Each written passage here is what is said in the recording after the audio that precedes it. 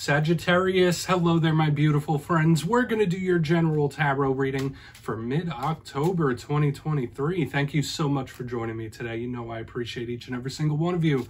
So let's get right down to business as always and start you off with an oracle card here, just so we could dip our toes in the energy and see what's going on for the lovely Saggies out there. I hope you're all doing fabulous and fantastic, my friends. Let's get it going here. My guides, talk to me about Sagittarius and what we got coming as we're moving on into mid-October, one of the best times of year, if you ask me. What's happening with my friends? And yeah, we're just going to take a real quick look at this first card, then we'll get into the full reading itself. And at the very end, I'll pull you a bonus card from the Shadowland Tarot, just to see what might be in the shadows or what shadow work you can lean in on, which is always interesting. But let's get it going here. Let's rock and see what we got for Saggy. My guides, talk to me. What's happening? Thank you. Nice and quick. Only a few shuffles, and there it is. And what is this energy that's been around you for quite a while? Let me move that out of the way. Sorry about the noise, my friends. But you see the imagery here? We have like the two little clown figures, and there's a lot of mental action happening here, which has been a big thing for the Saggy readings lately. Now, I do know Sagittariuses are thought-driven for fire signs, very philosophical and such, but there's a lot of daydreaming happening here. Before we fully dive into it, though, if you're new here, I'll be speaking about the October subscriber surprise towards the end, so you might want to check that out. Also, if you could kindly illuminate that like button by tapping it right on its third eye, you know, I'd greatly appreciate it. But enough of the promo, into the reading. Let's talk about this card. So the interesting thing about this card is we have these two little ballerina clown looking figures. The one is down here taking a little nap, a little snooze. The other one is on a tightrope. And I always interpret this card as this one daydreaming about doing this. So it could be a future focus for a lot of you. You might be focused on the future, where you're going, what you want to do, making plans. This is how I'm going to handle this and that. This is a common energy I've been seeing for you for like weeks now. Okay, I feel like I've even gotten this exact card for you a couple of times in recent weeks and months.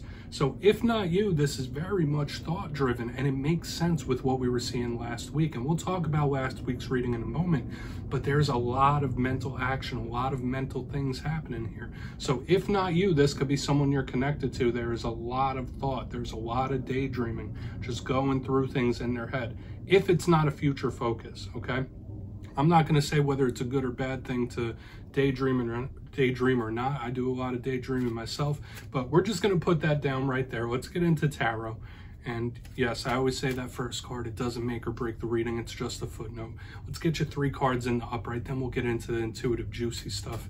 See what's happening here for my Saggies. And while we get this deck ready, let's talk about last week's reading. So I did mention all the mental energy I was seeing in last week's reading. It was titled, They Are Nervous. Now, it didn't particularly feel like it was all your energy. It felt more like somebody else, like someone on edge. So much mental energy trapped up that someone was becoming a little anxious, nervous about something. So hopefully there's been an outlet for that energy. We'll see. As you know, the energy could really bleed over into the next week and stuff like that. But let's see what's happening for Saggy. And yeah, you know, energy is very fluid. It's never set in stone. So only take this how it hits for you, because we could be seeing your vibe or someone you're linked to. So let's get these 3 cards out here. What's happening for Sagittarius, please? What's happening for my friends? Thank you. All right, King of Wands energy, your energy. So this could be a linchpin of this reading. Could be literally representing you, male or female, does not matter. Okay. Talking about where you're putting your energy and such. Let's get a couple more. I do like the King of Wands, but it could have a little, I don't want to say complication in a fire sign reading. We have the 8 of Pentacles working towards something here. Someone's a busy bee with the 8 of Pentacles happening right in the center. Let's get one more. It's a lot of effort or want for effort. Okay, I want to work on this. I want to put work into this. Very diligent. Okay, let's get one more. Thank you. Okay, yeah, so we have the Hierophant. So we have a lot of different energies happening here, Sagittarius, and let's talk about it. I'm going to go through, give you some of the classical meanings and archetypes, and we'll get into the juicy intuitive stuff. So at first glance, it's like we have some competing energies happening here.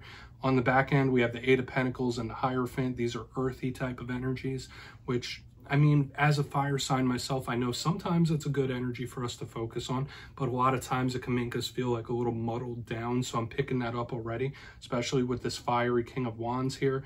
So something about responsibility or day-to-day life or following a schedule, like I'm already picking that up here on the back end.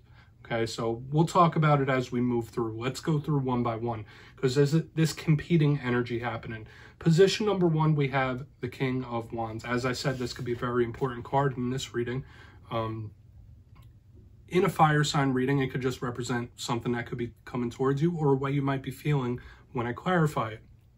Aside from that, if it's not another fire sign, so Aries, Leo, Sag, when I see this card, it's like big boss energy, very entrepreneurial. So when we see it with the Eight of Pentacles and the Hierophant, a lot of you could be trying to build some sort of business, build some sort of foundation, focus on things. Because with the King of Wands, aside from the entrepreneurial aspect, kings control their respective suit, and Wands is all about the inner fire, inner passions, what they're putting their energy towards. So a lot of you could be in that mind space like, all right, what should I be putting my energy into right now? Should I put my energy into this? Should I put it into that?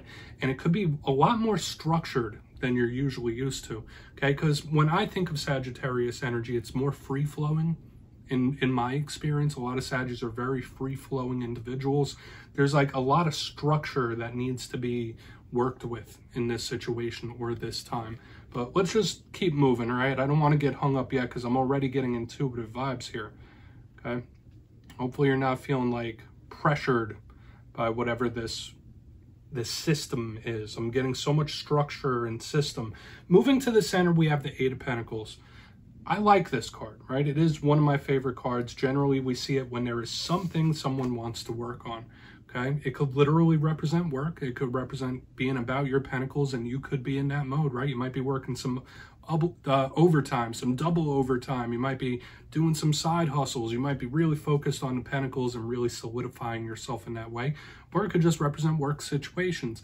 But when I see the Eight of Pentacles, I think of someone that wants to improve something or put effort towards something or work on something. So you might be of that mindset, like, okay, well, I need to fix this. I need to improve this. I need to make this better. Okay, so there's an energy of improvement and hard work attached to this card.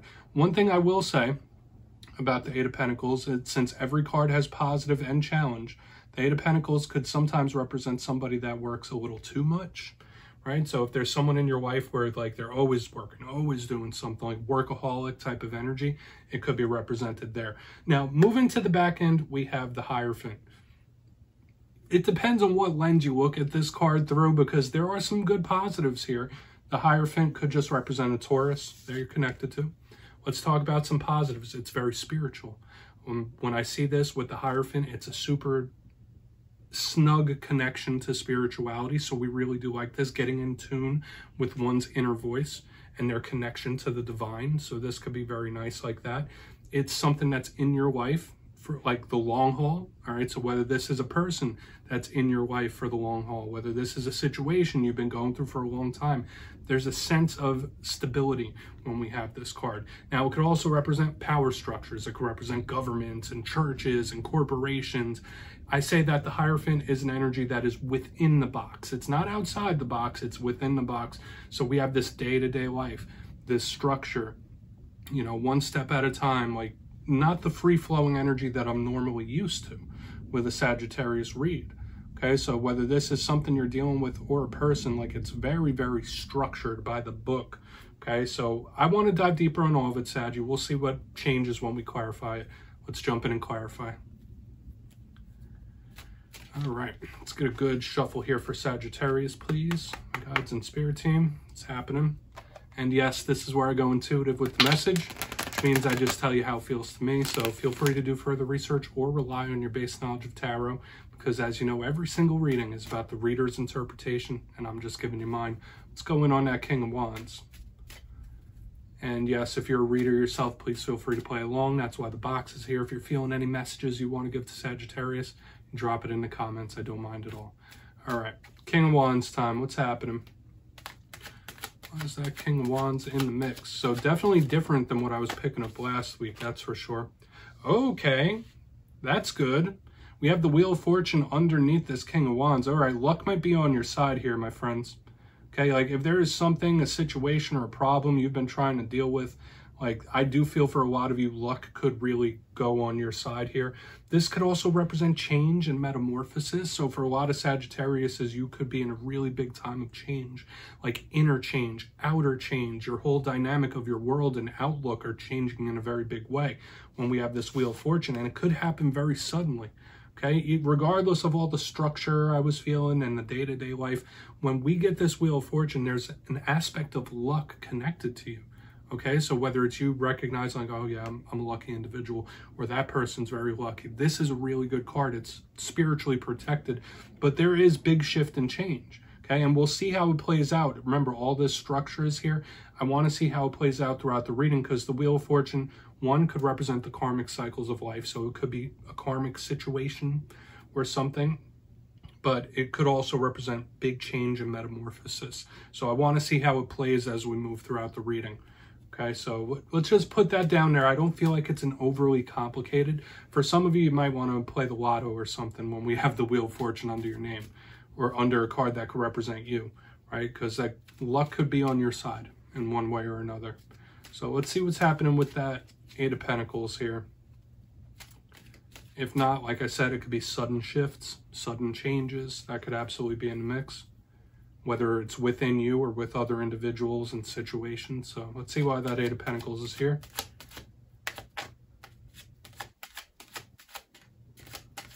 Thank you. Sun in reverse. Okay, yeah, this is somebody doing something, but they're not super happy about doing it. It's the energy of like, all right, well, I'm going to do it. I'm not wild about it, but I'm going to do it. Like there's a sense of duty there. Okay, so whether that's yours or someone else's energy, we have the Sun in reverse, not a bad card. Okay, not bad whatsoever. Even in reverse, it's positive. Could represent a Leo, so maybe you're connected to a Leo. That's a possibility. But seeing it in reverse underneath this Eight of Pentacles, it's like, all right, well, I know what I have to do, and I'm not super happy about doing it, but I'm just going to do it anyway. Okay, take that for what it's worth. Okay, that whether that's certain situations you're going through, certain individuals and people, like there's a sense of duty here. Like I need to do the right thing. I need to do what's right. Okay, or I'm not happy about something. I'm not happy about a certain situation, but I'm going to deal with it for whatever reason. Like that's just the vibe I'm picking up here, Saggy. Obviously, only take it if it hits with you. But I don't feel like we need to complicate this. Watch out for issues in work in this time as well. Even though we have the luck on your side, we have the Sun here under the Eight of Pentacles, I would say like watch out for clashing with authority figures in work, especially since this is a sign of Leo. So I would watch out for that, like tensions or button heads with authority figures. Let's keep moving over to the Hierophant, because this could also be an authority figure. So let's see why the Hierophant is in the mix. Then we'll get in there and do a quick recap before we get into the Shadow card. There is change happening. That's the good thing here, Sagittarius. Regardless of what I said about the structure and stuff, this wheel does talk about a sudden shift, whether it's within you or within a situation. So why is the Hierophant in the mix? This will really tell us something, I believe. And I do feel like you've had change in recent weeks as well. Lots of shifting, lots of changing. Okay. We have the Ten of Swords in the upright underneath this Hierophant. So like if you're connected to a Taurus, there might be some big issues here. This could be a big warning here, my friends.